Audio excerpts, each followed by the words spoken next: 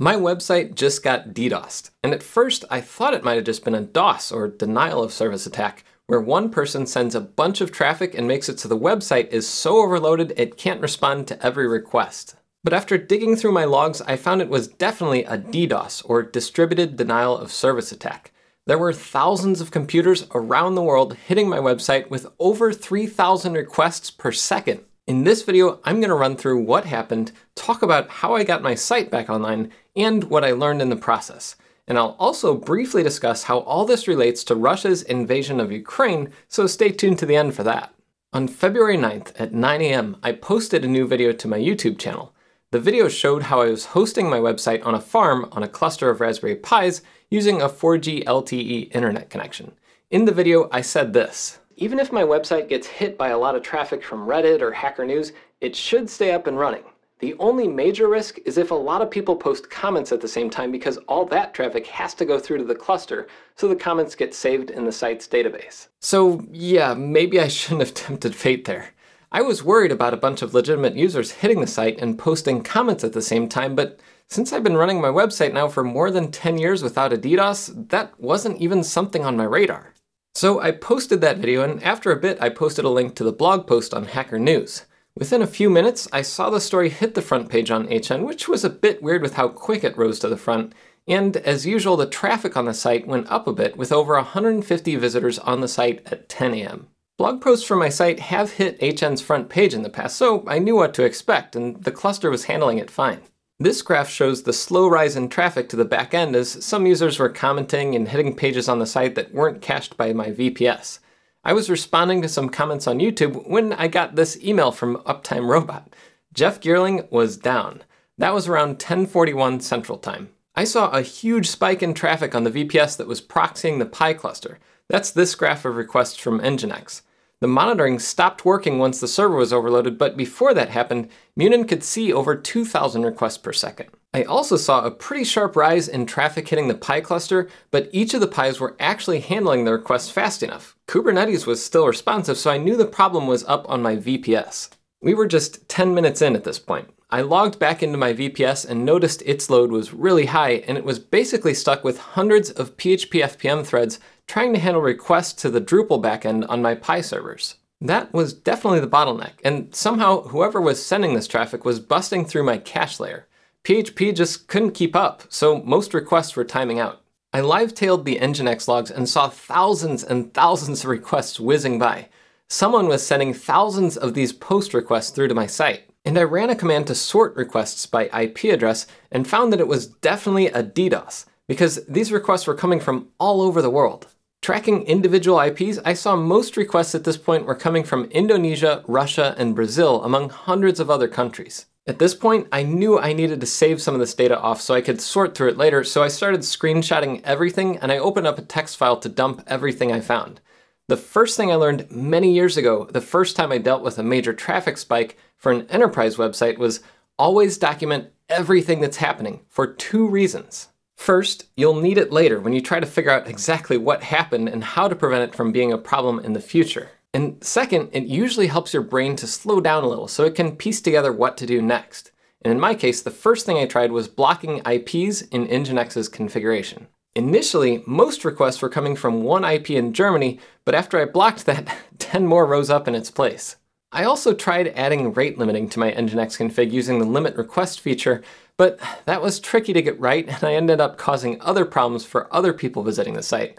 So instead of spending hours playing whack-a-mole with IPs, I decided to put my site behind Cloudflare. I already used Nginx to cache and proxy my Pi cluster, so it would be somewhat shielded from a direct DOS attack, just a smaller one, but my single VPS in New York couldn't handle the full onslaught of a DDoS attack punching through the cache. Cloudflare has thousands of servers in hundreds of data centers around the world, which I don't have, and a huge amount of bandwidth capacity. They handle DDoSes like the one I was getting every day, all day, and have a fully staffed NOC where they monitor things. I just had little old me, and I just wanted my website back up and running so I could focus on other things in life. So once I switched my domain's DNS to Cloudflare, my brilliant IP blocks actually got in the way because I ended up blocking the Cloudflare servers too. Oops. What I ultimately did was drop the IP blocking in Nginx, and instead I set up a DigitalOcean firewall rule that only let Cloudflare servers access my VPS. With that, I could make sure all the traffic hitting my website went through Cloudflare. If I left the server exposed, attackers could still hit the server directly if they knew its IP address, so I had to close it off entirely. Once I got the firewall running and added the page rule on Cloudflare to cache everything on my website, I was still seeing thousands of requests per second.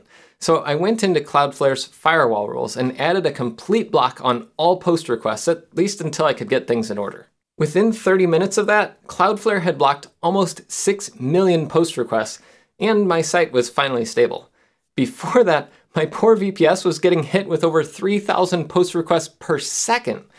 No wonder it couldn't cope. Both Munins graphs and Cloudflare showed that the attack was a sustained 40 megabits per second coming from all over the world.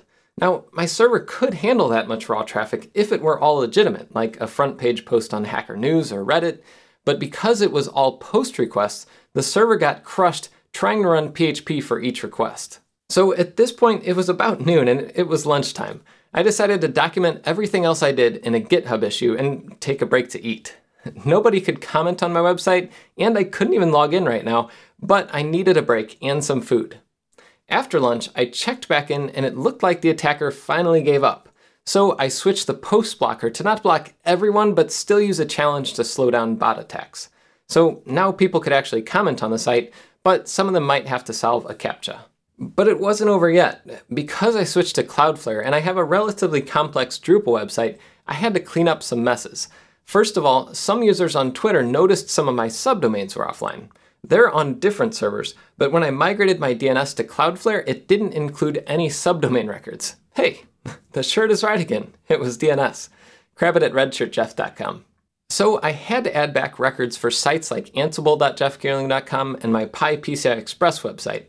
But then I realized I couldn't save new blog posts on my site because Cloudflare's proxying interfered with the complex post requests Drupal uses to prevent unauthorized access. So I had to set up a separate edit domain, something that's actually pretty common with large-scale Drupal sites that have to deal with multiple proxy layers like I do now.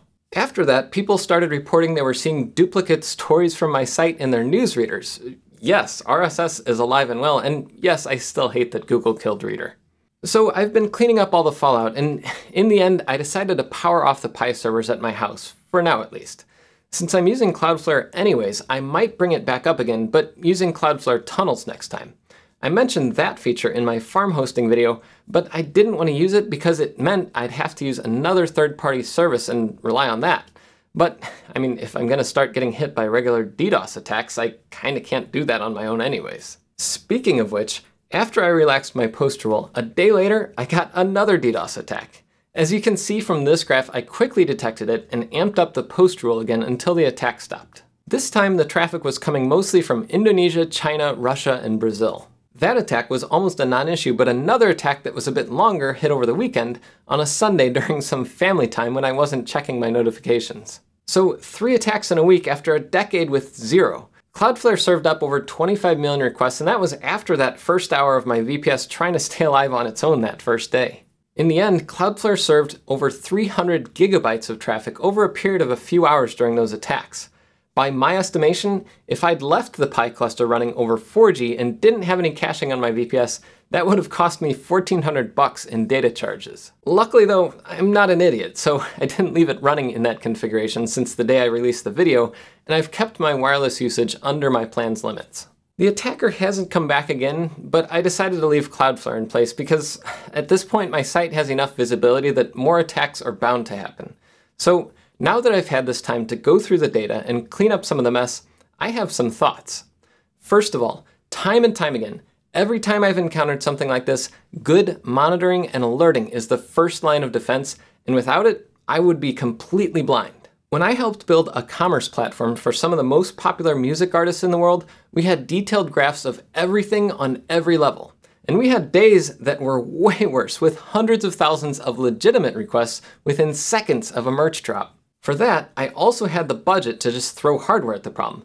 But still, without the right monitoring, we would have lost millions of dollars in sales per year if it took too long to find the exact problem. Instead, we only had a few minutes of downtime here and there and helped the development team fix a few bugs that made the stores scale much more quickly. On my personal projects, I've been using Munin since around 2006, and it's chugged along without any issues, giving me insights from a separate monitoring server so I can still react even if my main servers go offline. For enterprise projects I've worked on, when budgets are more than $5 or $10 a month like I have, I've been able to use monitoring services like Sumo Logic, Datadog, New Relic, or Splunk. You can also self-host tools like Prometheus and Grafana, Zabbix, or even Munin like I'm using here. It all depends on what you need and what you can invest in it. But in the end, you need monitoring. You need insights into exactly what's happening on your servers. The second thing I've learned is that I need to adjust my appetite for risk, at least a little. For years, I've run a bunch of services out of my home lab, and I've been pretty cavalier with showing how they work. I'm kinda open source by nature, and while I keep things secure and up to date, it's practically impossible to prevent DDoS attacks against public IPs unless you route everything through CDNs or have unlimited bandwidth, which, because of Spectrum, I definitely don't. I should probably be a little more careful about IP addresses and specific references in my public repos, but I won't stop doing any of this stuff because it's just too fun to share it with everyone. But what does any of this have to do with the war in Ukraine? Well, right now, in addition to soldiers on the battlefield, Ukraine and Russia are also in the midst of probably the largest IT war ever waged. All around the world, there's been organic resistance to the Russian invasion through DDoS attacks on crucial Russian websites. It's gotten to the point where the Russian government is basically throwing up a massive firewall around their country and giving up trying to mitigate the constant barrage of traffic. How does it work? Well, one educational example is the UA Cyber Shield project on GitHub. In the description, it states that they don't support unlawful attacks on anyone else's website, and that the software is provided only for educational purposes, but, well, I'm guessing there's at least a few people in the world who aren't only testing their own website with tools like this. But the point is, this Cyber Shield software is one of thousands of small programs that people are running, both for good and for bad, on computers all around the world.